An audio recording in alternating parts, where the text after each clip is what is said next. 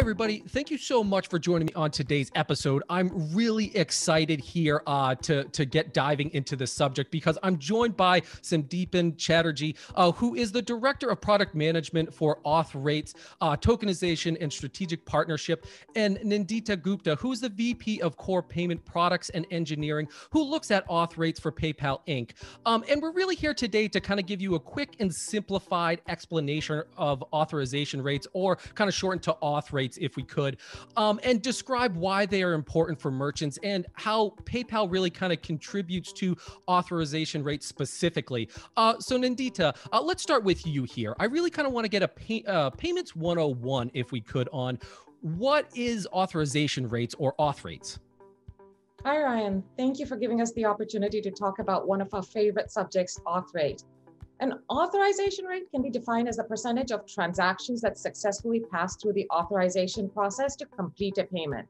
So in other words, what that really means is to identify the auth rate percentage, you have to take the number of successful payment approvals and divide that by the total attempted payment transaction. And that's really your auth rate. And by the way, auth rate is not the same as the conversion rate, though these two metrics are related. Our auth rate does contribute to our overall conversion rate. For example, if the transaction is not authorized, it will not be converted. But there are several other factors outside of the authorization process which impact conversion.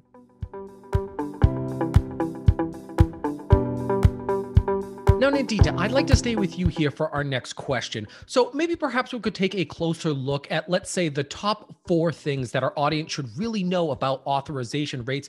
And maybe then we could talk a little bit about why authorization rates are so important for merchants.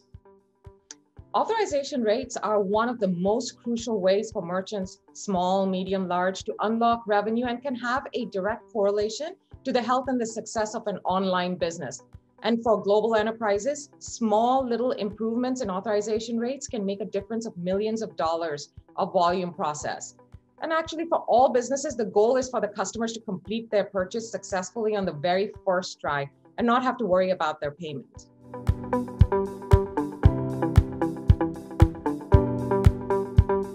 No, Sandeepan, I want to get to you here for this next question, right? Is so we know why merchants should pay attention to authorization rates here, right?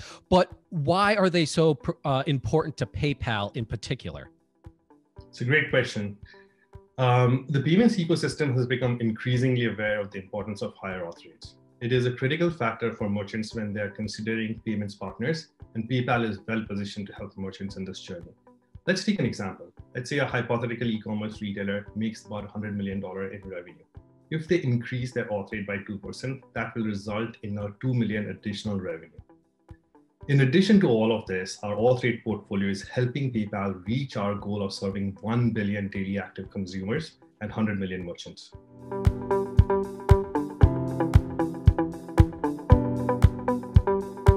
So Sandeepan, let's stay with you here, right? Because I really kind of want to get into how exactly does PayPal help merchants improve their authorization rates?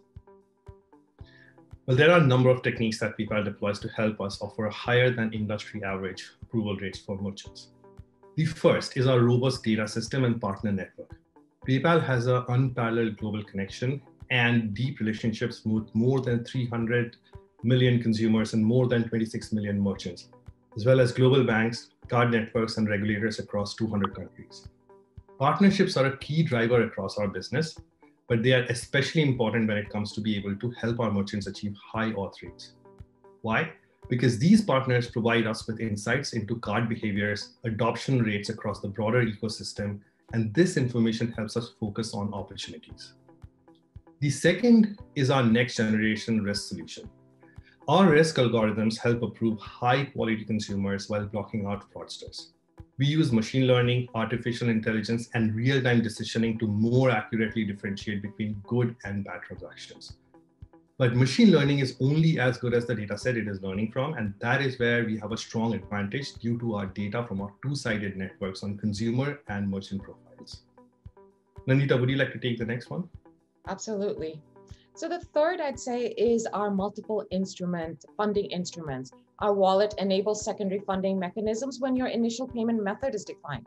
For example, if you have your credit card and that gets declined, we in certain use cases automatically move on and try your debit card to see if that payment method goes through.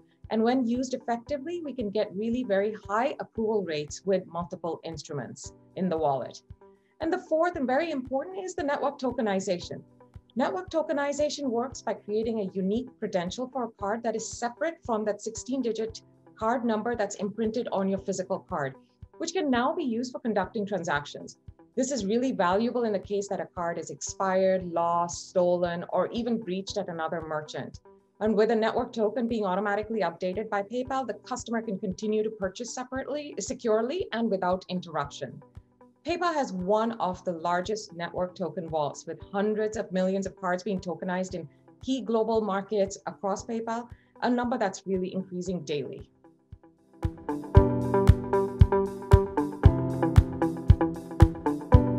So Sandapan and Nandita, thank you so much for walking us through this complex but very important topic of authorization rates. Now, if our listeners want to learn more, they can download the white paper done in partnership with Mercator Advisor Group and PayPal that goes into greater detail around authorization rates and PayPal's position. So thank you very much, everybody, for your time today, and enjoy.